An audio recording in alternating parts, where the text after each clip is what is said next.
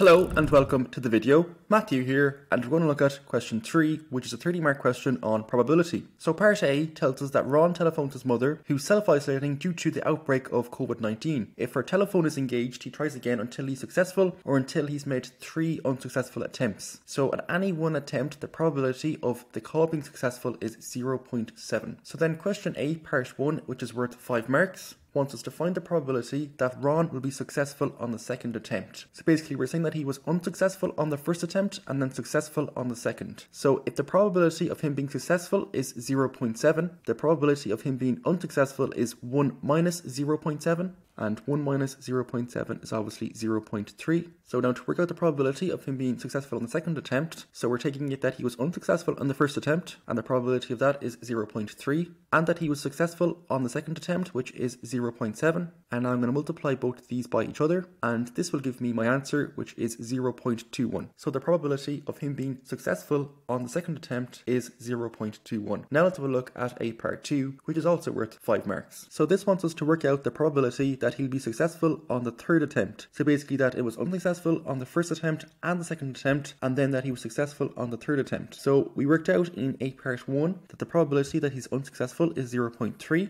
and we're saying that he was unsuccessful the first 2 times, and then at the last time, which was the third attempt, he was successful. So now multiplying all of those by each other, so that's 0.3 by 0.3 by 0.7, we'll get 0.063. So therefore the probability of him being successful on the third attempt is 0.063.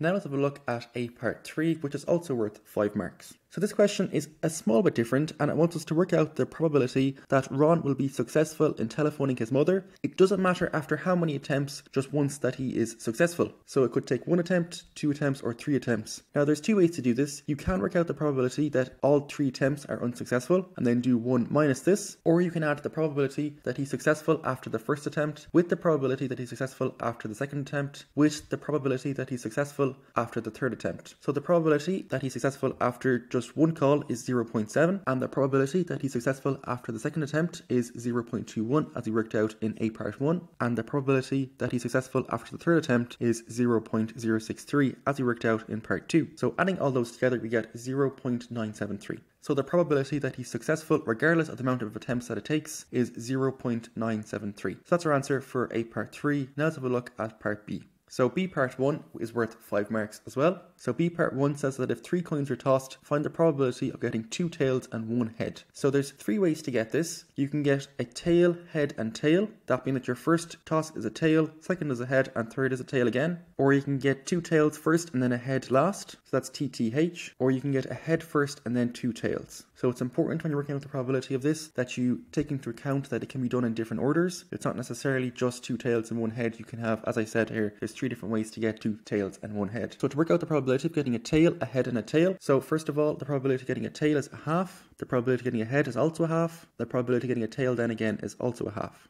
As of course there are only 2 options when tossing a coin, either a head or a tail. And a half by a half by a half is 1 over 8. So now the probability of getting 2 tails and then a head is also going to be a half by a half by a half, which once again is 1 over 8. And the same thing again for a head and then 2 tails, so it's 1/8. So to work out the total probability of getting 2 tails and 1 head, we're going to add those 3 probabilities together. So 1/8 plus 1/8 plus 1/8. That's going to give us 3/8. So that's my answer for B part 1. Now let's have a look at B part 2, which is worth 10 marks. So this says that if 3 coins are tossed 8 times, find the probability of getting 2 tails and 1 head exactly 3 times. Give your answer correct to 4 decimal places. So I'm going to use a Bernoulli trial for this. And with the Bernoulli trial, we need the probability of success and the probability of a failure. Now the probability of success here will be getting 2 tails and 1 head from 3 coins. And we worked out the probability of that in B part 1, which was 3 over 8. So therefore the probability of success here is going to be 3 over 8. And the probability of failure is going to be 1 minus the probability of success. So here that's going to be probability of failing is 5 over 8. And a fail here would not be getting 2 tails and 1 head from